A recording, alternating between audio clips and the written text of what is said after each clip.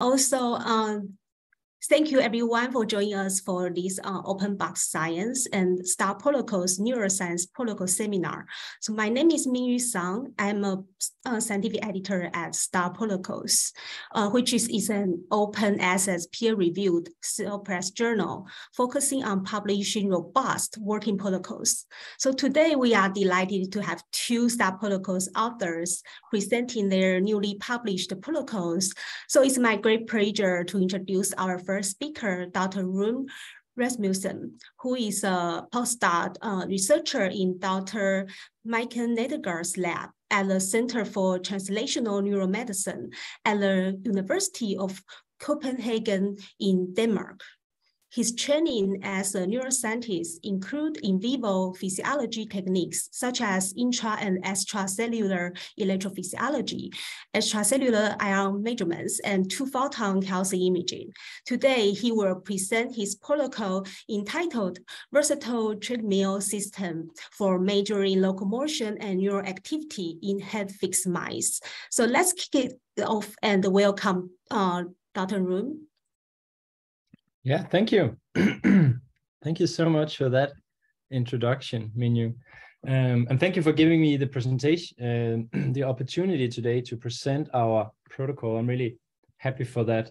As already said, yeah, my name is Rune. I'm a postdoctoral researcher in Professor Michael Nedergaard's lab. My main research focus right now is sort of centered around state-dependent neural activity, specifically in the visual system of mice. And with that topic, I tried to sort of focus specifically on the interactions between neurons as well as a type of glial cell known as astrocytes.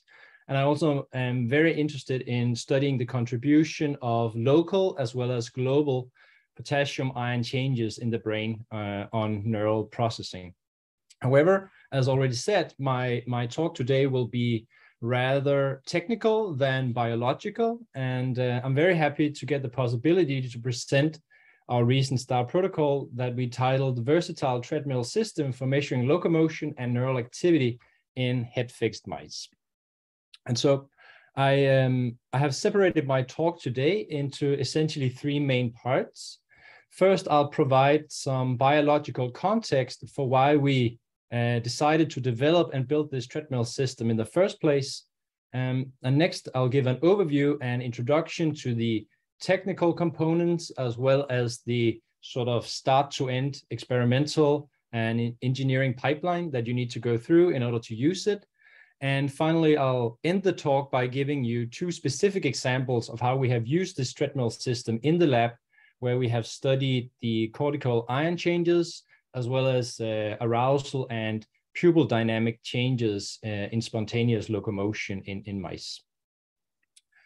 But let me begin with providing some context. So we typically consider the neuronal responses to a given sensory input to be almost exclusively determined by the features of that particular sensory input. However, we are now beginning to learn and realize that also there is a notable modulation of these sensory responses within the brain that happens as a function of the ongoing internal state, as well as the behavioral state of the animal when that sensory input is provided. And one example of this in mice is when mice, they are locomoting and you provide a specific type of visual stimuli, these responses to that input tends to be amplified, such as you can see here on this tuning curve for a visual cortical neuron from a very prominent paper by Pollock and Golshani. And so from this, a very natural next question is, what is the underlying mechanism and what is governing this state-dependent neuronal activity in the brain? And so previous work, they have mainly focused on rather local synaptic transmission mechanisms, such as, for example, disinhibition or enhanced excitatory drive coming from the thalamic inputs. However, given that this behavioral state-dependent neural activity appears to be a rather cortex-wide and almost global phenomenon in the brain, we speculated whether there could be some alternative, rather non-synaptic mechanisms also involved in governing this phenomenon. And a potential candidate for such is the ionic environment that surrounds all neurons and glial cells in the brain. And one particular extracellular ion species, which is very important for regulating neuronal activity, the resting membrane potential, excitability, and so on and so forth, is the extracellular concentration of potassium ions. And even rather subtle changes in the extracellular concentration of potassium ions is actually potent enough to cause a notable depolarization as well as increase in firing rate, as we previously showed with theoretical modeling. However, our knowledge about the dynamics of the extracellular potassium concentrations within the cortex of awake-behaving animals was very limited at this time. And therefore, in this project, we essentially asked, does the extracellular potassium concentration exhibit any systematic changes during this specific transition where animals goes from being in a quiet, resting, stationary state to an active locomoting state? And if it does so, could it potentially be involved in state-dependent sensory processing? So that was our overall goal at this time, biologically. And so in order to explore this, we needed a treadmill system for head-fixed mice, since our recording modality that allows us to track the extracellular ion concentrations can currently only be done in animals that are head-fixed. And so the system that we needed to develop needed to fulfill a range of different requirements. Most importantly, it should allow mice to spontaneously transition between these states of being stationary and locomoting in order for us to assess the state-dependent effects on ion dynamics. It also needed to be rather easy to head fix the animals. Since we are working with awake animals, it's a big benefit if it's easy to get the mouse in and out. And in addition to that, it also needed to provide a very high level of stability of the head in order for us to get good high quality recordings during the experiments. Further, because we were looking at potentially rather fast occurring dynamic changes in the brain, it also needed to provide a high temporal behavioral state resolution, essentially. And it also needed to be as simple as possible for us to synchronize our recordings with standard electrophysiology systems. And finally, in addition to these requirements, we figured that it would probably also be a strength if the system could sort of accommodate mice of different sizes and sort of with different needs in terms of where they are most comfortable on this treadmill. And also because we are in the lab using, for other experiments, not only ion recording techniques, we're also using microscopy techniques on different recording modalities. We also wanted to be easy to move the treadmill between recording rigs. And so next, I will introduce you to the system and sort of how we went about building this. And so this is a scheme of what we essentially came up with. And so just to give you an idea about the dimensions of the system, is that it's roughly 25 centimeters deep and 30 centimeters wide, as well as 20 centimeters high. And at least in our recording rigs, that makes it possible to fit into most in vivo electrophysiology as well as microscopy recording settings. So it makes it rather versatile experimentally to use. And so this is how the system actually looks in real life. And so I will now try and take you through sort of the individual components and parts, which again sort of links back to the requirements that I told you about in the previous slide. So the entire system is built on a standard optical breadboard, and this essentially makes it easy for us to move it around between recording systems, and it's easy for us to fixate it on a standard Airtable, which we use in the lab. Then to allow these easy geometry adjustments that I told you about to move essentially the mouse around on the treadmill relative to the head fixation point, like for example, further backwards or forwards on the wheel, we included a XY translational state as the base for the treadmill itself. That's numbered here with the number 2. And then the treadmill itself, upon which the animal moves and sits, is made from a standard EVA foam roller, which you may be familiar with from your local gym or yoga studio. And the motivation for using this material was actually just one, that it's very lightweight, it's rather cheap, it's easy to get. Also, a big benefit is that the surface is quite soft and has some flexibility to it, which makes it better for stable recordings, because the animal can sort of assert a little bit of force into the treadmill rather than into the head plate. Also, a big benefit is that it's super easy to clean this material in between animals, so you can get rid of any odor-related potential confounds in your experiments, and this material doesn't deteriorate by, for example, repeated use of ethanol cleaning. And so, to detect the rotation of this treadmill, in order for us to actually assess the ongoing behavioral state and locomotion, we went for a magnetic optical rotary encoder. And this is equipped then with a BNC ending of the cable. And this essentially makes it super easy just to plug the BNC into your normal standard data acquisition device, like a digitizer. And what you essentially get out then is a voltage signal, which is proportional to the rotational position of the treadmill. And these magnetic rotary encoders, they can provide a very high resolution, which is just plenty or even way more than you actually need to record the spontaneous locomotion of mice. Then for the actual head fixation of the animal in this most recent iteration of the system, which you can see here by the number 4 and 5, which chose to use some rather sturdy head plate fixation arms. So these are the 2 arms that comes in from the 2 sides. And we chose this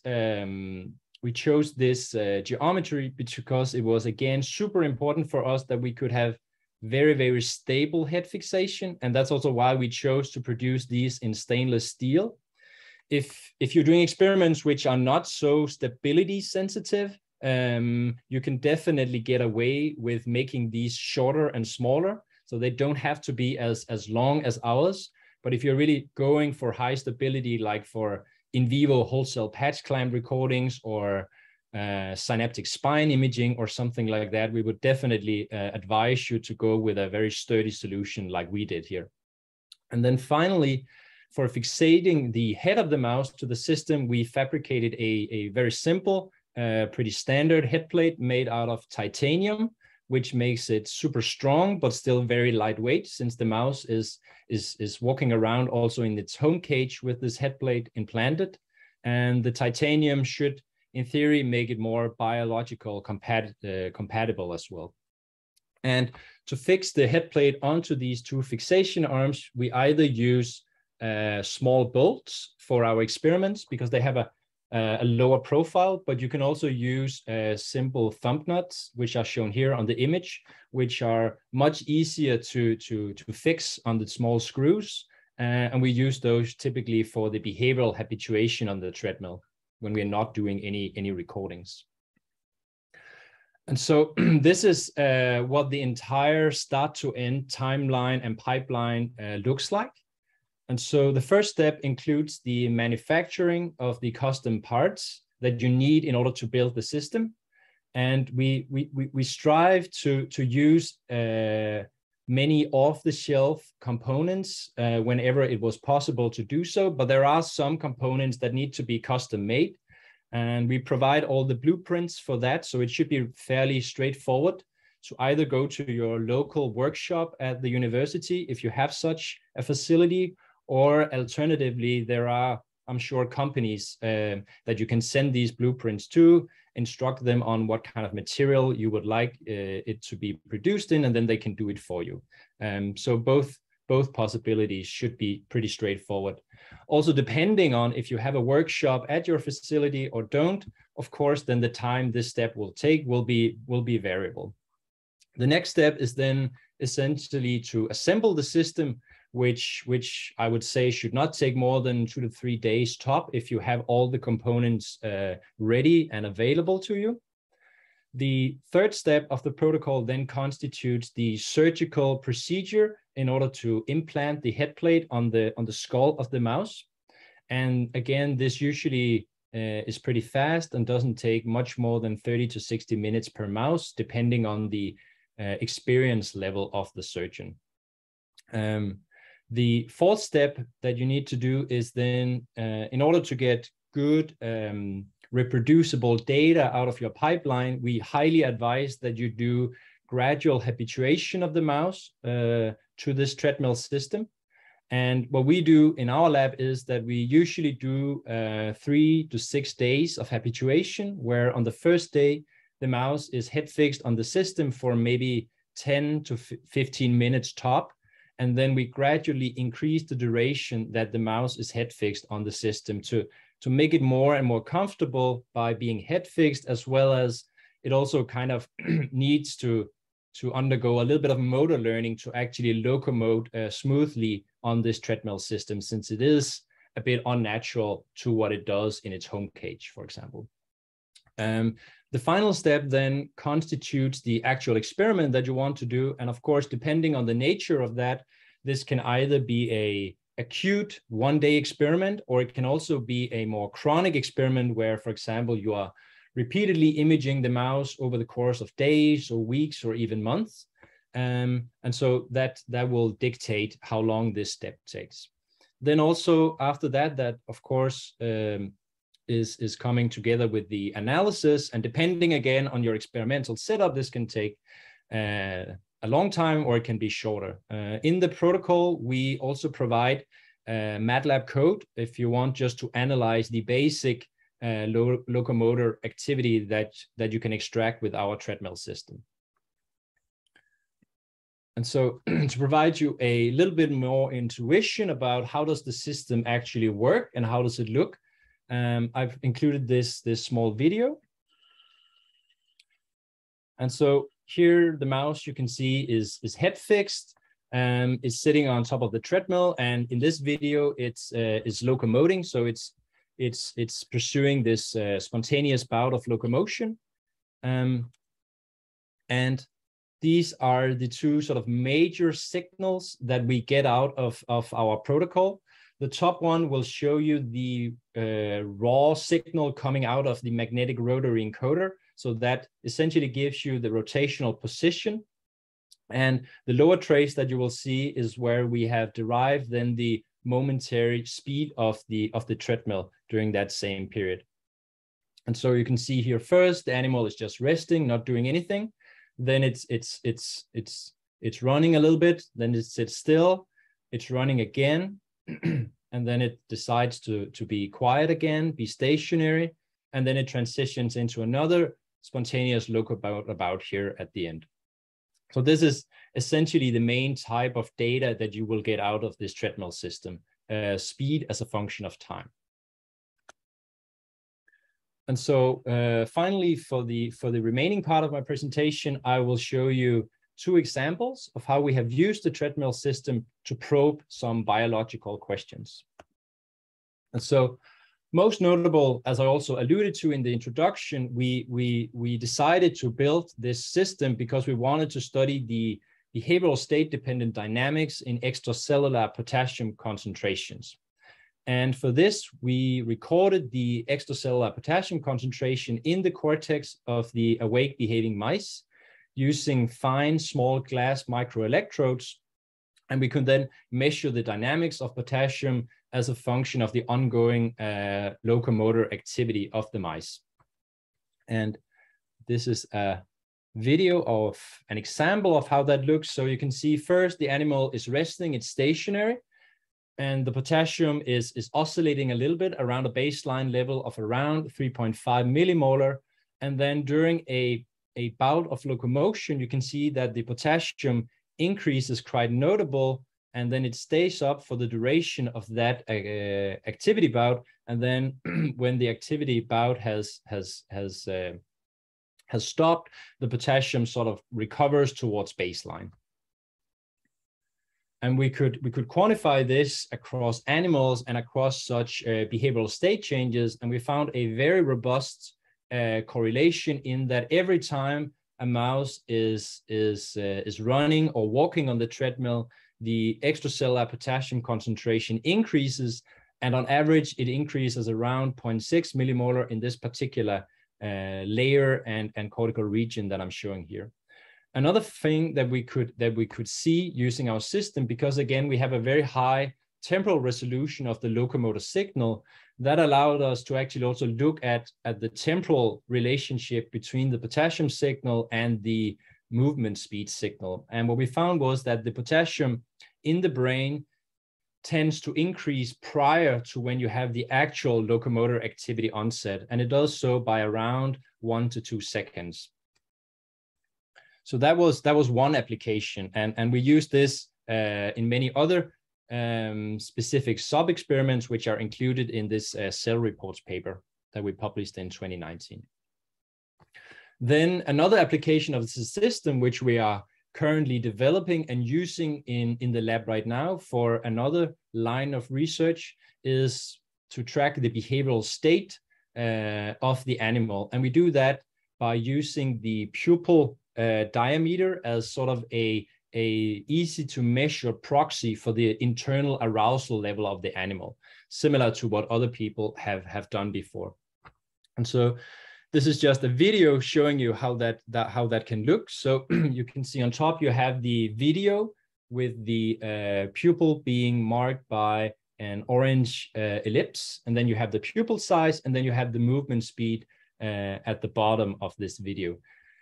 And you can see when the animal transitions from being stationary and in the quiet wakefulness state, there is a very notable pupil dilation that comes before the actual movement onset, and that heightened arousal level is maintained throughout the locomotor activity bout.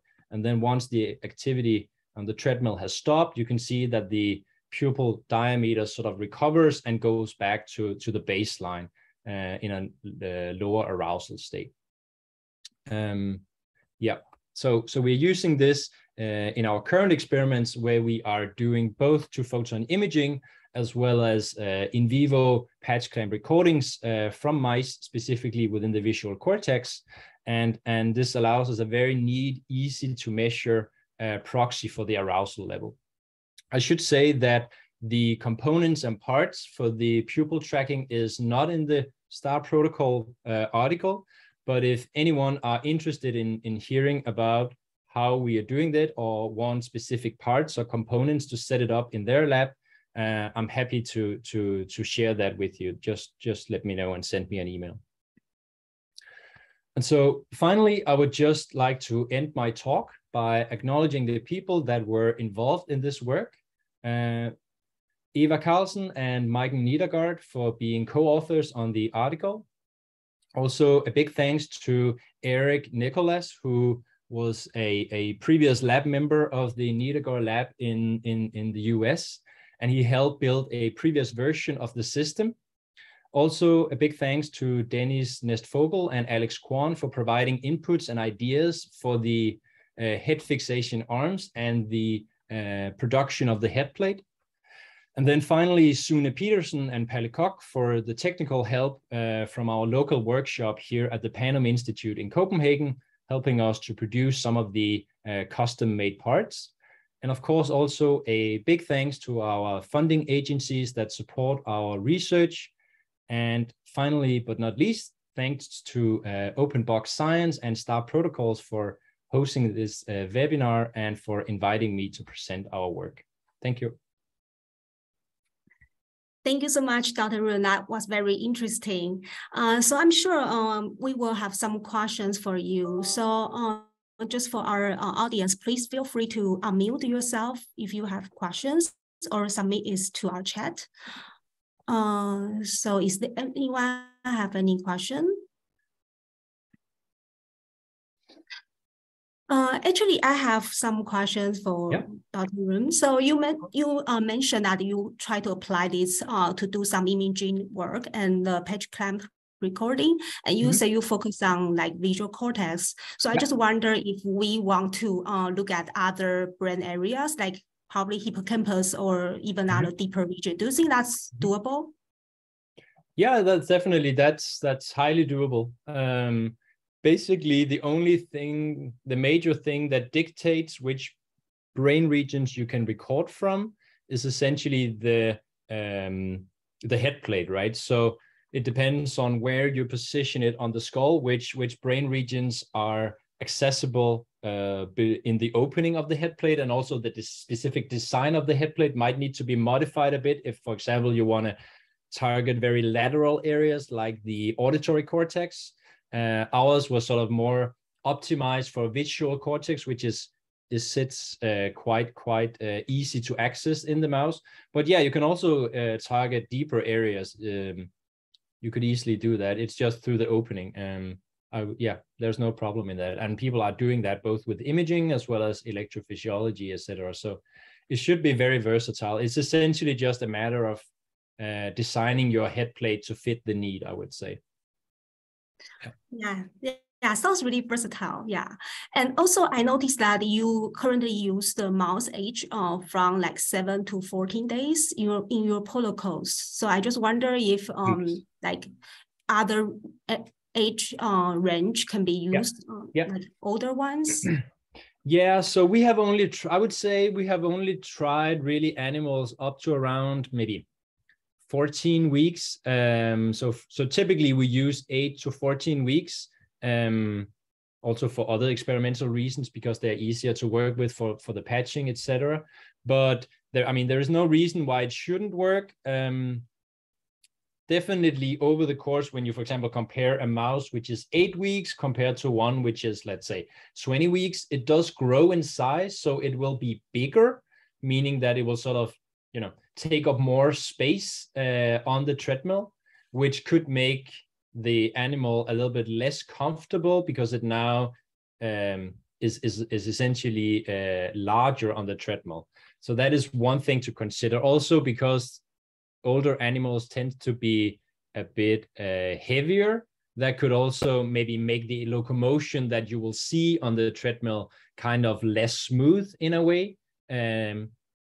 But there is no reason why it shouldn't be able to do it. And I think one nice part about our setup is then if you have older animals or younger animals that you're using frequently in between, it's quite easy to adjust the position of the treadmill to sort of as good as you can fit the size of the animal, because you can also, and I didn't show you, so the XY stage allows you to move it forward or backwards for sort of more faster, quicker adjustments, but you can also make more or less space between the treadmill itself and the head plate. Such, for example, if you have a larger mouse, you need to increase that distance, because otherwise the mouse will be a little bit squeezed below the head plate. So, and that's also quite easy to do. It's just 4 screws, and then you can move it up or down.